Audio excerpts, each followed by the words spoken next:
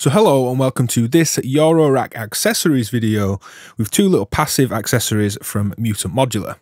Say hello to Mr. Piranha, Mr. Fidget, Mr. Mixer and Mr. Attenuator.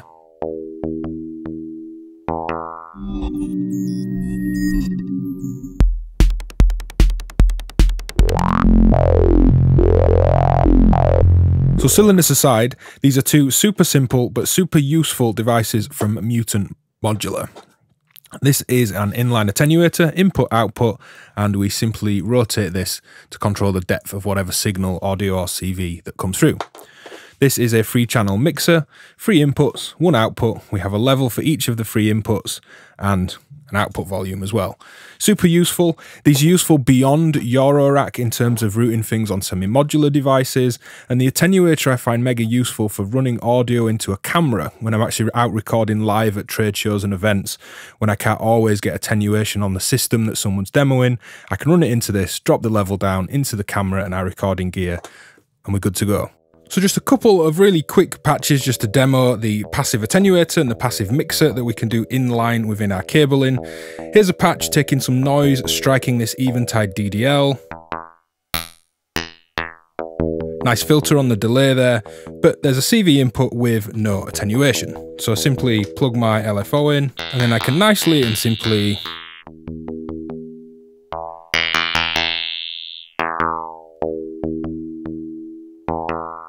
attenuate and vary the LFO that I have now modulating the filter with the attenuator.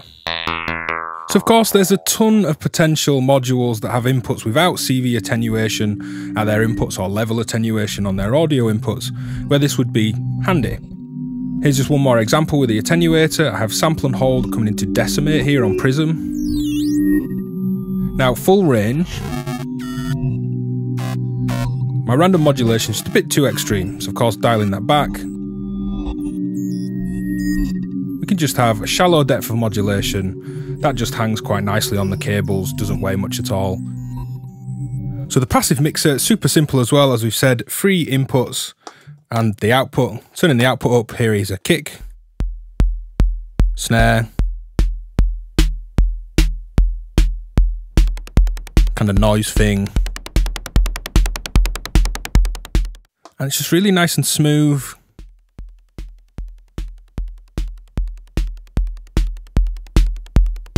Now I'd always encourage having little mixers around a system as well as VCAs just for making the most out of modulation, mixing audio, modulating audio, just being able to do more complex things. Now with a very capable filter, the SSF stereo dipole, but say I just want to modulate the single cutoff with multiple CVs through that one input. I have an attenuator, but there isn't a mixer. Why would there be a mixer for the CV on the filter? Most, if not all, don't have mixers for their CV inputs, although they may have a couple of different CV ins affecting the same thing. So here I'm using 3 different modulation sources that I like to modulate resonant filters with, and I'll take you through them.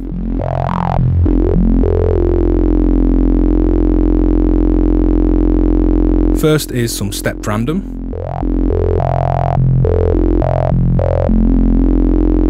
We've then got an LFO. Some noise.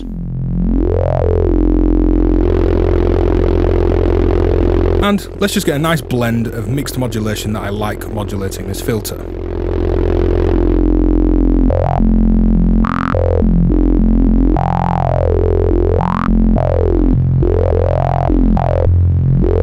Just got this little essence of noise. The sample and hold feels like it's kind of swirling a little bit with this LFO.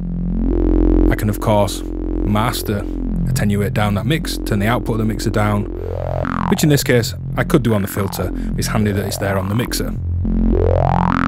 Simple little video just about these Eurorack accessories, the little 3-channel mixer with output volume as well, and the attenuator from Mutant Modular. Hit like, subscribe, support me on Patreon if you like the work that I do.